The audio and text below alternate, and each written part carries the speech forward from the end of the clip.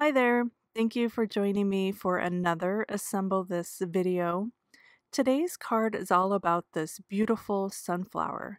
I'm going to be using Copic markers to color in this vibrant red and yellow sunflower and the dark navy background.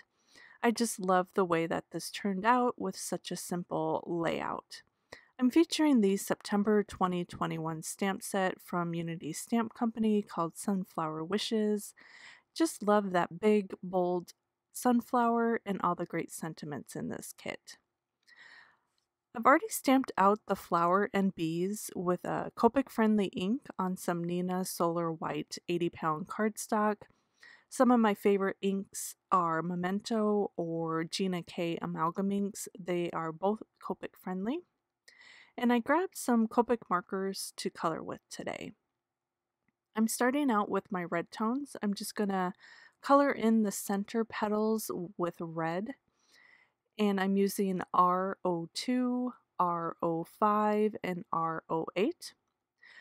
In watching other people color, I've noticed that there are two main methods of coloring. Some start with light and then blend in with dark and then light again. Others start with the dark and blend in with the light colors. I tend to do a mix of both. I like the variety of both methods. It creates a more natural look for me when I'm not doing the same method over and over again.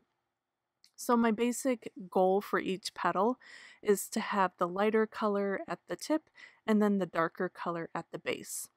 That's generally where the shading's going to be, so I started with the lighter color at the tip and then came in with my darker colors at the base. This next set of petals, I switched that up. I put the dark at the base and then came in with the light and then just did some blending over both of those using the light colors. Next, I'm going to come in and do the second layer of petals. I'm going to be using Y02, Y15, and then again pull in a little bit of that red by using R02. This time I just colored the whole entire petal with Y02 and then came in with Y15 and R02 at the base. And then I'll just use that Y15 or Y02 to kind of blend that out to make it smooth. I like the little bit of red to kind of deepen the shadow, and then it kind of mimics the blending of the red petals into the yellow as well. I went searching for different sunflower colors on the internet. I didn't know if there were different varieties, and I was so surprised at all the different ones out there. In the end, I was really inspired by this red sunflower. I just love the combo of the red and the yellow together. It's just a beautiful sunflower.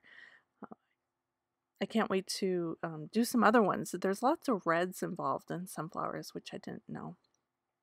Now I moved on to the center of the sunflower. I'm just using a variety of E brown tones, E53, E57, and E59, and I'm doing these in the dotted method, just dotting polka dots all over. I like the variety of the different colors and then just maybe having a hint of the white from the paper still shining through.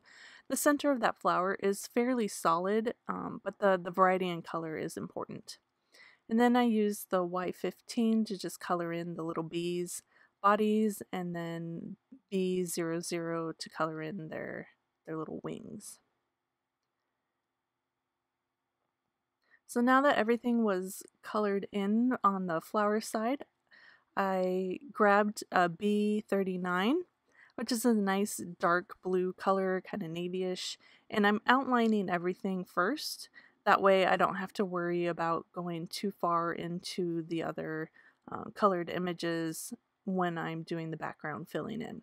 So this takes a little bit of time and you got to be extra careful, but it's worth it to do the outline first, and then I'll just come in with small circular motions and really saturate that paper so I get a nice dark background. You can always go back in and do a layer over if you find that there's some splotchy white lighter areas. So once all the coloring was done, I decided to mat the sunflowers on some dark brown cardstock. I die cut that out and then used a smaller rectangular die to pick the portion of the flowers I liked best. I'm using my stamp sentiment strip to determine which portion I wanted.